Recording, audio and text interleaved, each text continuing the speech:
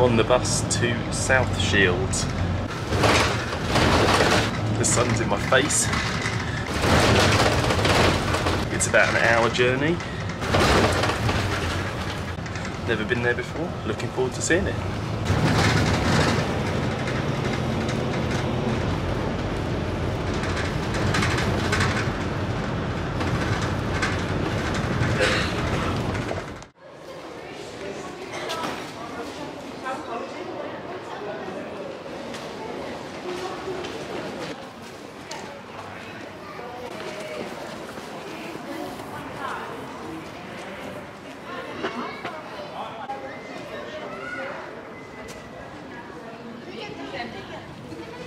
I'm coming to the end of the high street and I think the church should be on my left.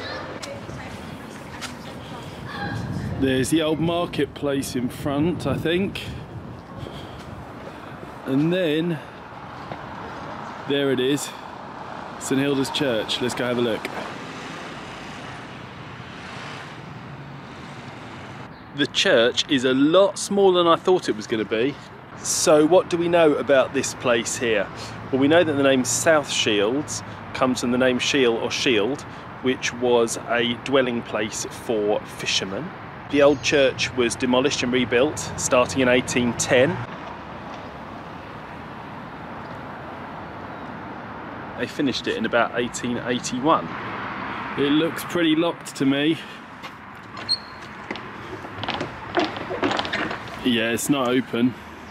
The parish registers here start in 1653, bishop's transcripts from 1763, and this was an ancient chapelry that was created from Jarrow, so it was originally part of there, but it became its own parish in 1845.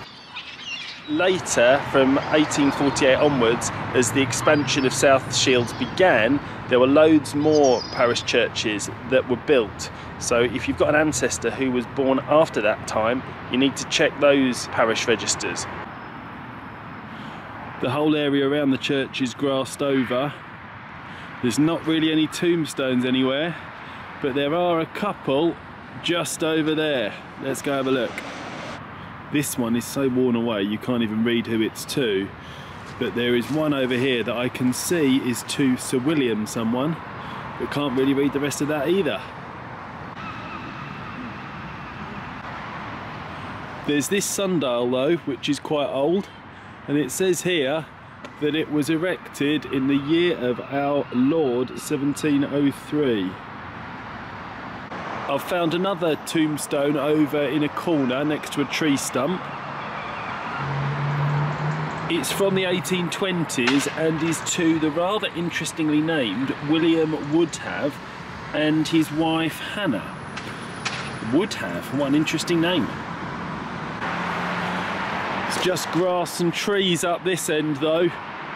No other tombstones. Nice roundabout over there and some cars.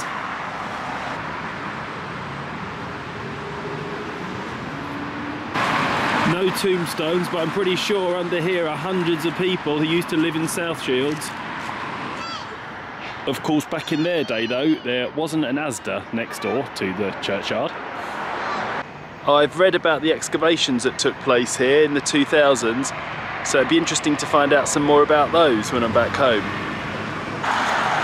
And there's a stone marker hidden at the very edge here, which reads, "This churchyard includes an area of about 2,800 square yards to the south of this tablet, which is used as a roadway." So that bit all along there in front of Asda. Still no stones though, no old stones. There's lots of people waiting outside Asda for the bus though. Oh no, hang on, there's some old stones. What have we got here with these ones? Let's have a look. How old are these? And this oval engraved stone is to James Winterbottom, who was a surgeon, died in 1797. He was 56, and also Lydia and Barbara Winterbottom, who are presumably relatives. And down the bottom, someone's decorated this with some rather patriotic red and blue paint. There's another one next door, but I can't really read the inscription very well. But I know that there are some old inscriptions that were recorded at the tombstones here, so I might be able to find out. There's a few more along this side of the church here, and I'm going to do what I used to do when I was a kid and see if I can find the oldest one out of all of them lined up together. How old are we going to go? Older than 1797, hopefully. Let's see. There they all are. Let's go hunting. Looks like a 1760 to me. 1750 there, I think. This old broken fragment's 1856, so much later. And I can't really read the rest, so 1750 wins. I spoke too soon because tucked in the corner here is a tombstone which is the oldest one I've found. And it says, "Here lies interred Thomas Matthews, who died the 28th of December 1727, aged 69, and 10 of his children. Also Isabel, his daughter, wife of Gerard somebody." 10 of his children. I wonder if the parish registers tell us something about him and his children.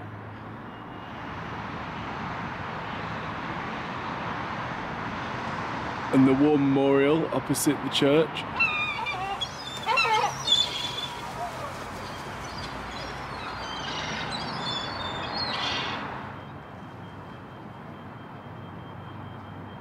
The church was built on an old chapel built by St Aidan in 647.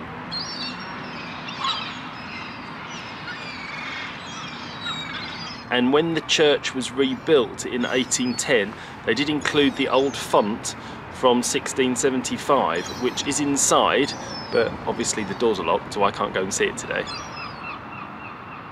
Suspended from the ceiling though is a model of a lifeboat from 1802, and we are on the coast here, and lots of people who went out as mariners, fishermen, going out in their boats, never returned, and their bodies were never found and lost to sea, and we'll be talking about that in another episode later.